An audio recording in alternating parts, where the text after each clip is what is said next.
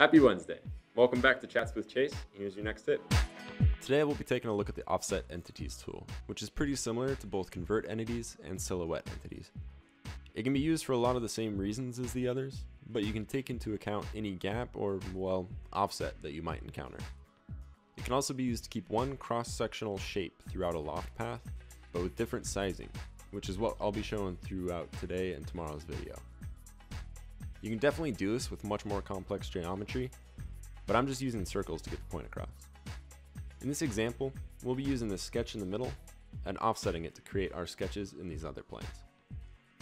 You won't see an end product in this though, since this is more of a setup for tomorrow's video where I'll loft to single points. So let's get started with this.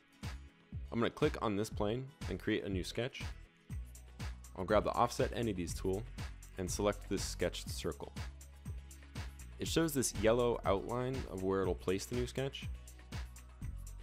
I want the line on the outside like it is, but I only want it 0.025 inches away. I'll type that in here. I'll do basically the same on this other plane, except this line is on the wrong side for what I want. To fix that, I'll just check the reverse box. I want this to be slightly farther away, so I change this from 0.1 inches to 0.2 inches. That looks right, so I hit the green check mark. Thanks for watching. Contact us with any questions, and I'll see you tomorrow.